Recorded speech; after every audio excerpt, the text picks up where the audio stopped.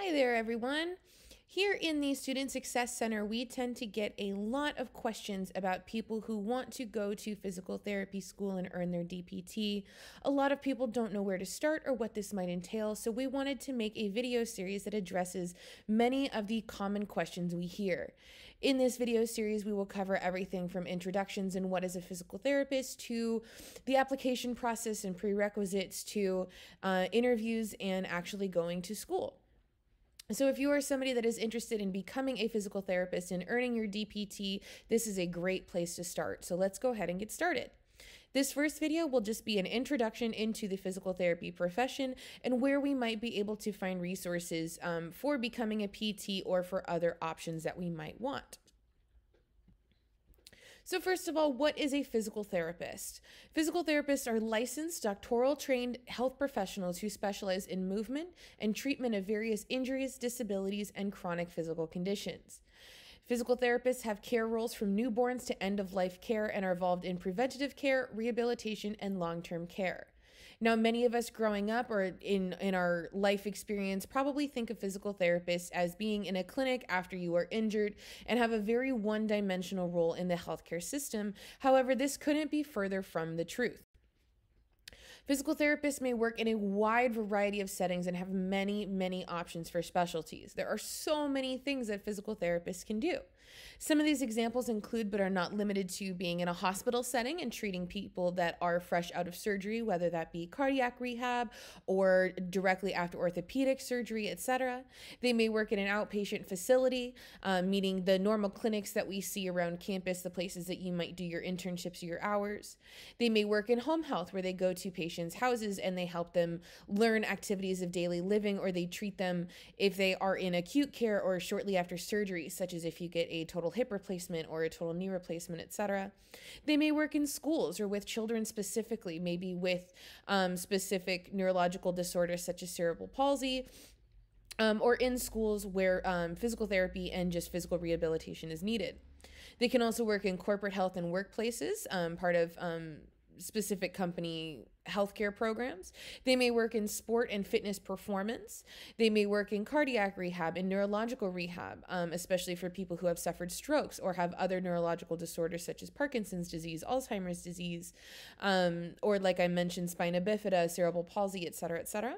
They may work in pelvic health and women's health, specifically for people who are prenatal, perinatal, etc., etc. Or they may work in hippotherapy, which is using horses for therapy for especially children with autism or other spectrum disorders, or people who may not be able to do normal therapy. There's aqua therapy. There are so many different types of physical therapy out there. So please don't think that the one clinic that you may have seen in your neighborhood is the limit to what you can do in this field. Now, one of the most important questions to ask before you start on this road is, how do you know you want to be a physical therapist? Being a kinesiology major does not mean that you must become a physical therapist.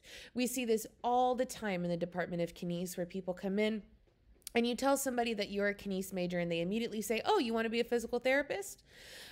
Which does not necessarily have to be the case. This is a very long road ahead. It's a very rewarding road ahead, but you should be sure that this is the profession that you want to do. Keep in mind that grad schools are expensive. They're time consuming because you have to get a bachelor's degree, you have to do your prerequisites, and then you have to do another 3 years for your actual DPT, your Doctor of Physical Therapy, before you can become licensed. And then this is a career path that you need to invest your time in. You need to make sure that this is something that you want to do for the rest of your life. DPT programs and grad schools in general are extremely selective, so becoming a physical therapist is quite a commitment and not something that should be taken lightly, or because you think that since you're a kines major, this is the direct career path for you. Your individual reasons for wanting to become a PT are yours alone, but it should go beyond, I want to help people.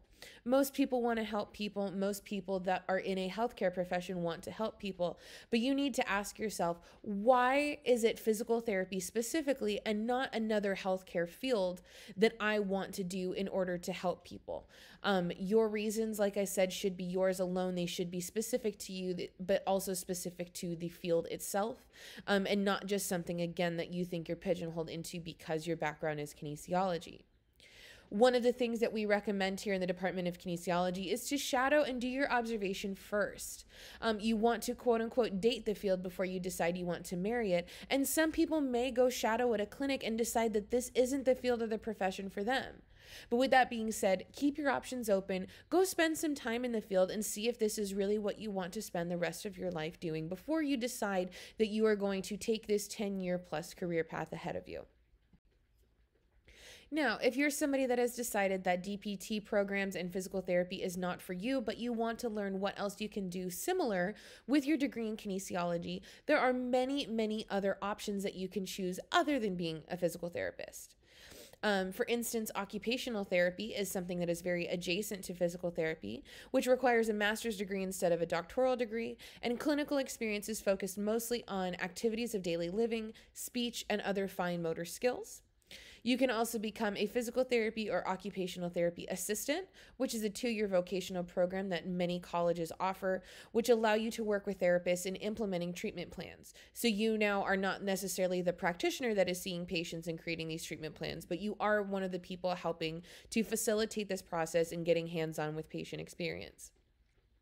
Other certifications may also allow you to work as a trainer or a coach that does light rehab. Examples of this include the Pain-Free Performance Specialist certification, the PPSC, the CES or Corrective Exercise Specialist, MES, Medical Exercise Specialist, MET, Muscle Activation Technique Therapist, etc. So many of these may allow you to work in the realm of fitness and sport, while also putting into practice some of these different rehab and corrective exercise plans without necessarily going the whole 9 and going to get your doctorate.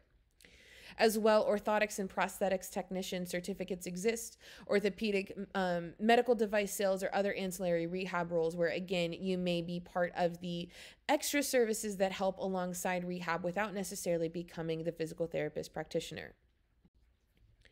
Many general FAQs may be found on this website right here. This is the APTA, or the American Physical Therapy Association website.